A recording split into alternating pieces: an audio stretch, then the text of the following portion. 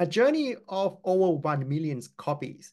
Services marketing textbook. Today, we're here with Professor Jochen Wirtz. Thank you so much, Jochen, for your time. Marc, thank you. I'm delighted to be with you.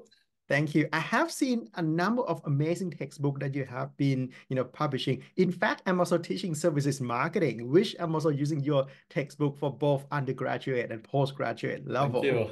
So let's start with what is the motivation for you to explore into this publishing in terms of textbook? I mean, I sort of stumbled into textbooks a little bit, if you will. So I've been quite early on in my career focused on services marketing, and so I did my PhD on services marketing, and since then have been my whole life in that field. And there's also a sort of professional reason, because I used to be a banker in my first career. So I've done all the German banking licenses. So I passed all of those banking exams. So that's in a service business. In London, I was a consultant. So I was working in technology consulting with a few companies, and then later on with a professor from London Business School. He had a consulting company in infrastructure technology and communication. So I've been in, so that's the whole telco, broadband at that time, also cable TV, satellite TV, pay TV kind of business, broadband. And that's all in the service business. So I've been, my working life and my consulting was in service. And then I was just mesmerized. So when I started out as a young PhD student, the services field was relatively new. Yeah. And so I started early on focusing on it. So virtually all of my research and virtually all of my teaching has been in services marketing. And if not, then it was adjacent, such as the MBA consulting project where I teach. But then again, I only take services cases where the company is a service business, right? So I don't do other projects here. And I mean, so my if you will, my PhD grandfather, so the former PhD supervisor of my PhD supervisor is Christopher Lovelock, and he published the world's first services marketing textbook when he was at Harvard Business School in 1984. So there was no services marketing textbook before. And he asked me when I was here in Singapore, he asked me, hey, Jochen, I'd love to have an Asian adaptation of my textbook. Would you be interested? That means searching and writing Asian cases, examples, looking at what research is happening in Asia, integrating into the textbook. And to me, that sounded on one hand quite interesting, and on the other hand, it didn't sound like it's a lot of work. I mean, a few cases and adaptations, so on. So I thought, okay, why not I do this? I'll work with him. And he liked so much what we did with the casebook here, with the textbook here, that he asked me when he wrote the 5th edition of the Global Textbook Services Marketing, he asked, hey, Jochen, would you like to join me on the 5th edition?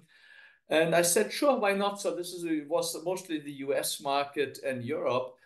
And he gave me at that time what we call a contributor contract, meaning you contract for one edition and then you see how it goes. Yeah.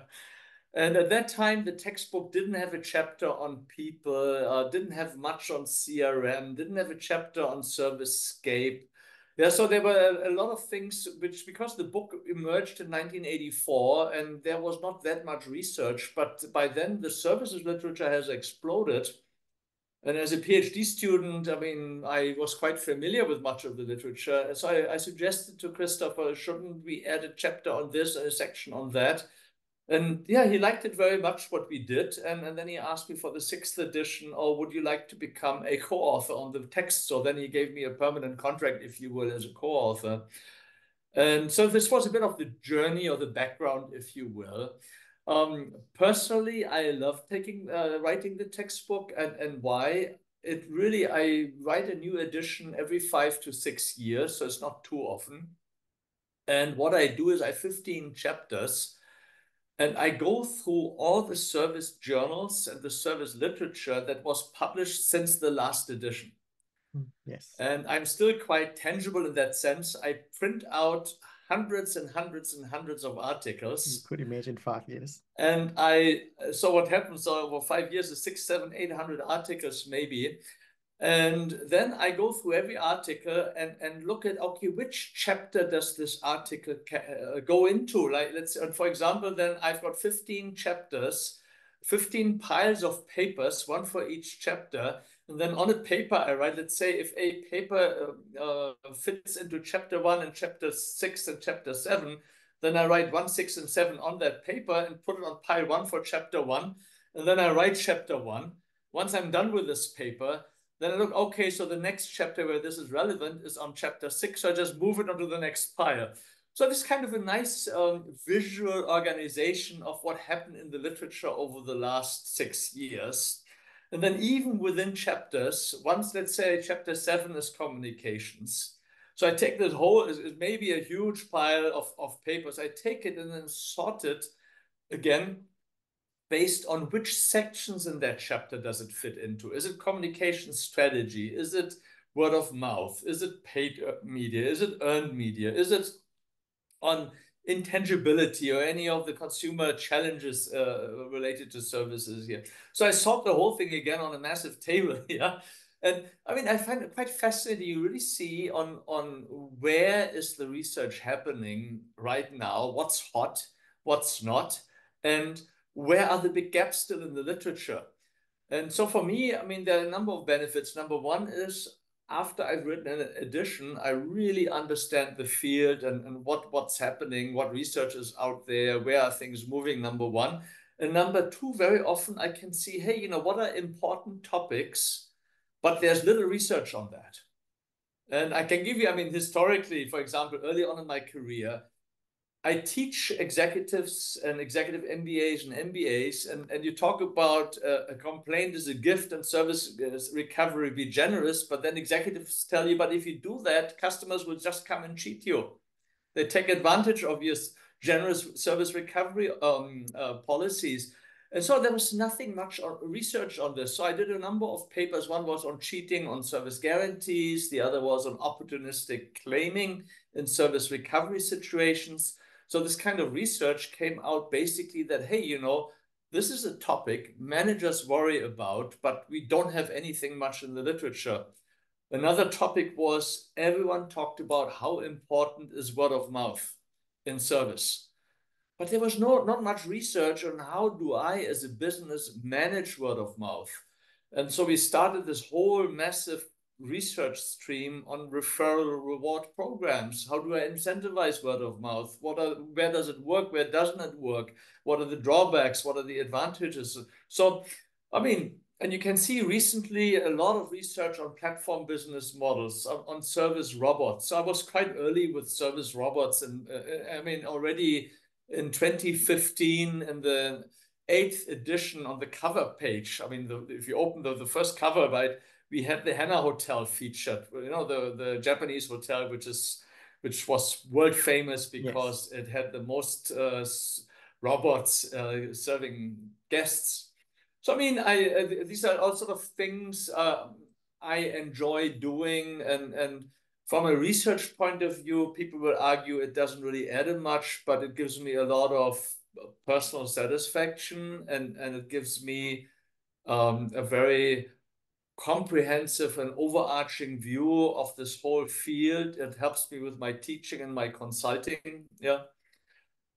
And why I think, I mean, sort of my own take on it, and why I think textbooks are very important for teaching and for learners is very simple. I mean, look, if I give you my textbook, with one glance, there's an organizing framework there. You can see, hey, what are the topics here?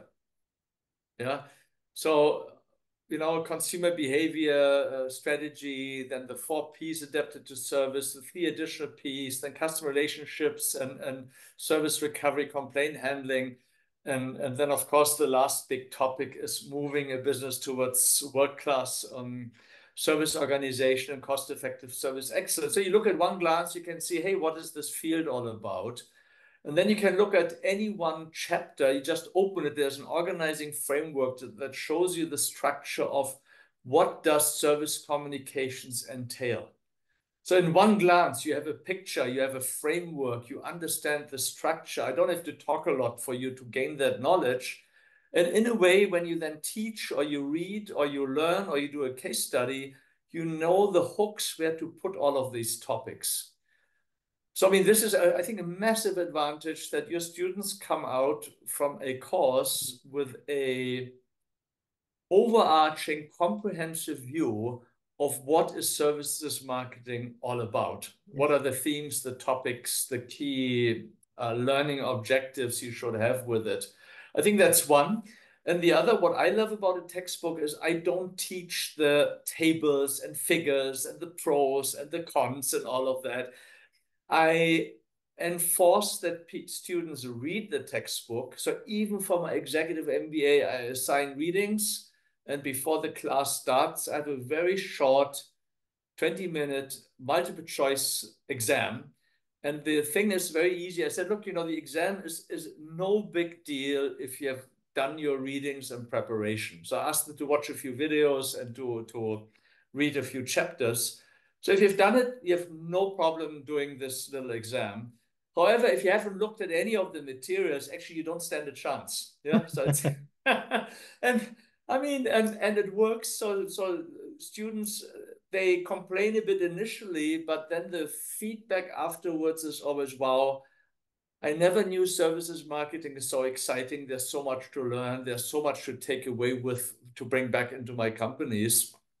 So I think the readings, they allow you to lighten your in-class time by not discussing bullet points and figures and tables and all of that, but refer back to what you asked them to read. And then maybe you show the framework on a PowerPoint. Hey, you all read the Wheel of Loyalty here. Now let's discuss that a little bit. So it really helps you to do sort of flipped classroom, more discussion-based teaching, which anyway is a lot more engaging and fun. So you don't talk so much. Your students do a lot more of the talking. And if you teach MBA, executive courses, they all have practical experience they can bring into the classroom, which means you as a professor learn as well.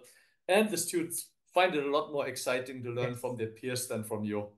That is what the classroom is all about, not about reading and repeating lecture note, but is collaboration and then learning from each other experience and other things. I also can support the view that the books is because I'm actually using your books in my postgraduate services experience and also for services marketing for the undergrad course.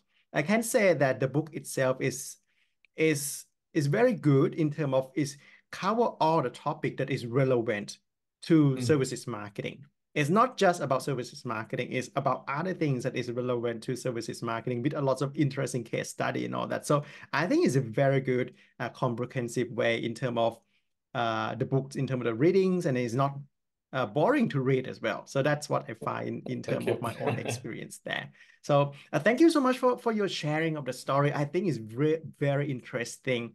Now, it's actually not easy at all to have the books, over 1 million copy. It's actually like 1.5 or something like that. So it's way more than 1 million. So do you think what you have or what you or your team have done well to make this book became, say, the love of services marketing area? I mean, there, of course, the publisher did a lot of marketing. So I've got 2 books. One is the 4th edition of Essentials of Services Marketing. That's with Pearson Education.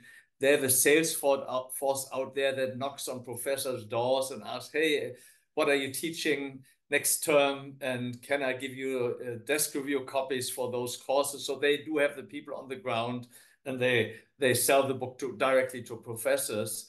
World Scientific, my 9th edition of Services Marketing, People, Technology, Strategy, they go more electronically, so they don't have so much of a sales force, but they are really reaching out via social media and email. And the other thing they are very nice, that is if you are a professor and you would like to have a physical or an ebook desk review copy, they send it to you. So they're not stingy with desk review copies. And then if you have a copy in your hand, you look at it, you like it. I think that makes a big difference. And I mean, the overall textbook market is shrinking or consolidating, if you will. There are, I mean, I think when I started this book, we had maybe 15, 20 different services marketing textbooks out there. And there are fewer and fewer and fewer. And the reason is that it has become quite expensive to publish a good quality book. I mean, every Wall Street Journal cartoon I put in there, every photo I put in there, every Harvard Business School case study I reprint costs money. So just the rights and copyrights we pay are tens of thousands of dollars for every edition. So unless you have sales, you can't afford that. But if you don't have these things, so let's say you don't have Harvard Business School cases in there, it means then it's also maybe not so useful for professors, because one reason of a textbook is that you don't have to pay so much anymore for other teaching materials. Exactly. If you still have to buy a lot of cases from Harvard or from Ivy, then the book is less attractive. Yes. So I mean, this problem here, that means then when sales numbers go down for a book, then also they have to cut costs, which then reduces quality. And I mean, not many books don't have full color. So we have beautiful paper quality, beautiful color, lots of photos and pictures and diagrams, and that makes the book also look a little bit more vibrant and interesting. So the whole design, we put a lot of effort into the color schemes and the design and the readability. And I think these things together then make it a high quality book. And even in terms of sort of learning aids, we are quite strict in the sense that every chapter has very clear learning objectives, and then has very clear summary in bullet points of a chapter. And, you know, sometimes when you write something and they look later on, you write something and then there's no clear learning objective, there's something wrong, right? Or you write something and then there is no clear sort of executive summary bullet point. There's also something wrong.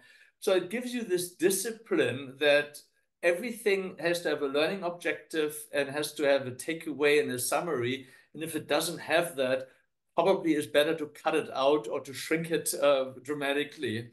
And the other thing I did is for every chapter, there is a one-page diagram, if you will, that explains the connection amongst all the topics and content. So it's a visual table of contents in bullet point forms. So you can see I'm a very structured person. So I learn by looking at pictures and structures. So the book gives you various ways to internalize the structure. And then, of course, comes in between all of the stories and the examples and the theory and the tables and the figures. And even here, we try to have as many tables with bullet points and as many figures as possible, because some people learn best by looking at things. Some people learn best by reading things. So you can see there went a lot of thought into the quality of the book and how people will use it and learn from it. And Park, I like what you said. You said you don't find the book boring to read. We try to make it engaging and interesting. Yeah, and don't laugh. I asked at that time my 21-year-old daughter to read the book and tell me what is boring, what's exciting, what's interesting, which of these pictures you like, what don't you like. So I very much listened to her on, you know, where I, as an older guy here, maybe not connect so well anymore with young people. So I got other people, and we had a number of reviewers too who went through the book and give us feedback. So even here, we listened carefully to sort of customer feedback, if you will, to make sure the book resonates. And the other thing that really helped with the success of the book is that we have, I think it's now 28 different adaptations and translations of this book.